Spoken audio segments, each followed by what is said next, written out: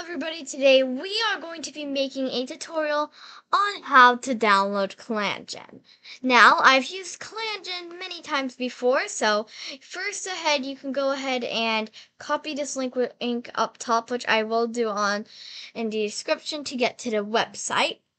And currently I'm having to record this with ice cream since OBS Studio cannot do it sadly, but it's okay, so we can go ahead.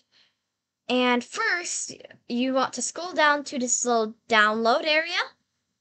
And we are going to press download. Now, specifically, this is the Windows 11 and 64-bit version. So if you don't have these, I'm very sorry because I don't have a Mac or Windows 32-bits device or anything like that. So sadly, I will not be able to make a tutorial for that, but it's okay. So we're going to download.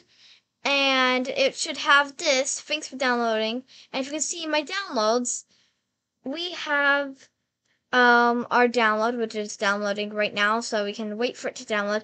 And we will see ClanGen Windows 64.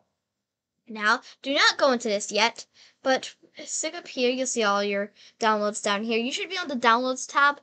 So there's stuff over here. But we want to be on Downloads. And then we want to scroll to the top. It's going to be a bit glitchy. And then we have ClanGen Windows 64-bit. Now, up top, you can see the extract all, which is extracting all items in this folder. You're going to click that button. Now, you can choose this to basically whatever file you want. I personally always keep it the same. And make sure to show extracted files when complete button is on. Then you can just boop extract and let the PC do it for you. This part may be a bit slow, but let's hope it works out. 1%. And it says the destination has 1,208 files with the same names. We're just going to press replace files in destination. And then it should do this pretty quickly, at least for me, because I have a pretty high quality PC. So it will depend on how slow your PC is. So if this is taking a longer time, you can pause the video. And it should be a bit glitchy. It's always glitchy whenever I extract files. And then it will pop out a number of files. And now you'll see ClanGen.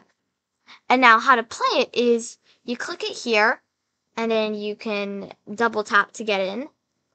And you'll see all these random assets. And now if you've ever gone to other versions, you may think it's main. But no, we only have main, menu, PNG, and unavailable and stuff. So what we do, there is actually, it's called this one, clangen.exe.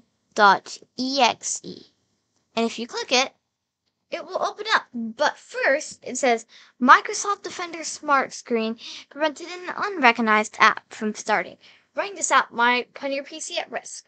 And to be honest, this is when it comes into play. If you believe in Windows, you don't have to get ClanGen, but in return, you won't be able. You can press don't run and you won't get ClanGen, but if you do trust this website, which I do because I had a review over it, so you can press more info, app clangen.exe, publisher, unknown publisher. So if you are like me and you trust ClanGen, you can press run anyway.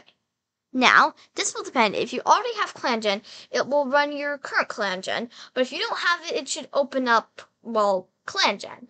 So, yep, that's basically all you have to do. We'll get rid of all of this. So, yep, that's basically it. So, yep, thank you guys for watching. Once again, thank you to my my cosmetic angels, my aesthetic angels, and my angels. Goodbye!